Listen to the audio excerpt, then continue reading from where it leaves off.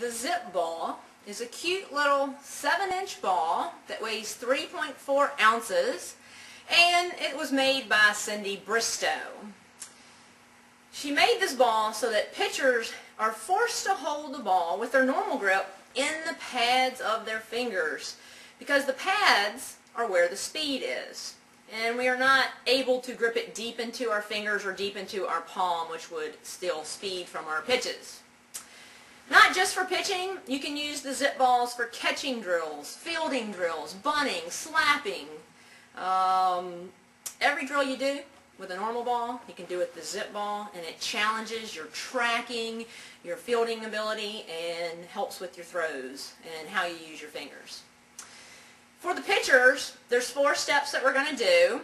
Self-flip, a little close toss to our catcher about 15 feet away, then a 3/4 pitch at 3/4 speed, so about 30 feet away, and then we'll be on the mound throwing full speed, full motion. Every pitch you have, fastball, changeup, your drops, your curves, your screwballs, your rises.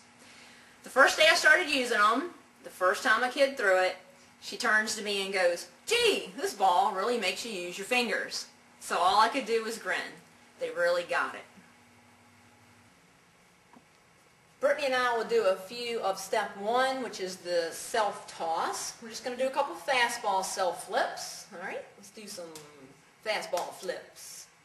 I have cut electrical tape in half to create tape lines on these little balls. So do the same. All right, we are going to do, let's do curves. We're going to do a little self-flip of a curve. And you really have the ball in the pads of your fingers, and you can feel those fingers working. All right, let's do rise balls. And you get your actual grip on these little seams. All right, step 2, Brittany is going to do the up-close half tosses to your catcher. She's going to do a fastball. Good tape line. She's going to do a curveball half toss. Look at that tape line. And let's throw in a rise ball half toss. Very good. All right, we'll move back for step 3. Here's step 3. 30 feet away, 3/4 distance, 3/4 speed, starting with her fastball.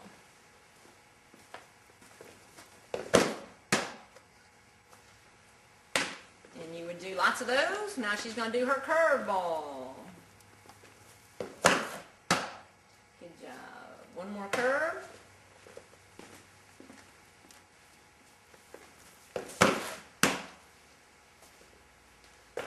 Done lots of those. Now the rise ball spins 3/4 distance. Good tape line. One more rise ball with the Zip Ball. Feel those fingers working. Drive the ball out of your hand. There you go. We'll give you a few head-on shots of the 3rd step, the 3/4 speed, 3/4 distance. This is her fastball. Good. You can see the nice tape line. Now a few curveballs. She drives the ball out of her hand with her fingers. Drive the ball out with your fingers. Curveball.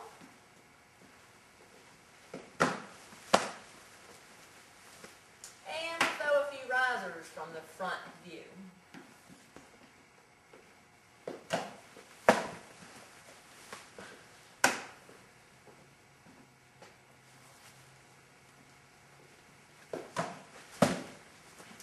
Good job. To the mound. From the mound, full speed, full distance with the Zip Ball. Here's her fastball.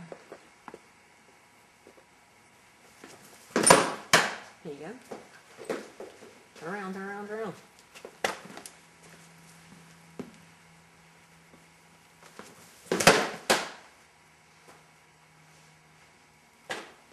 There you go. Full speed, full distance from the mound. Fastball. Good job. All right, here comes the curveball. Full speed.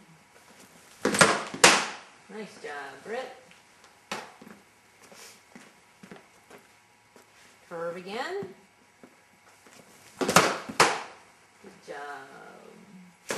All right, can we do peel drops? Peel drops with the zip ball. All right, try it again. Make adjustments. Feel those fingers.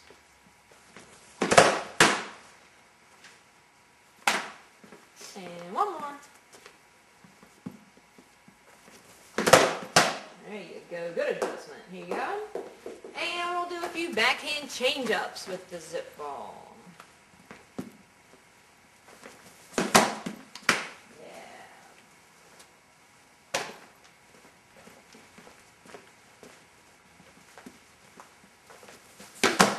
Good job, Brittany.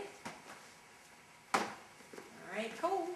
So, great demo of several of the different pitches that we do using the zip ball and really learning to use our fingertips. Our fingers are our most important body part. Here's an additional drill with your zip ball. You must manipulate a ball with your fingers. Okay, you gotta know how to do that because you're not spinning it, you're not throwing it.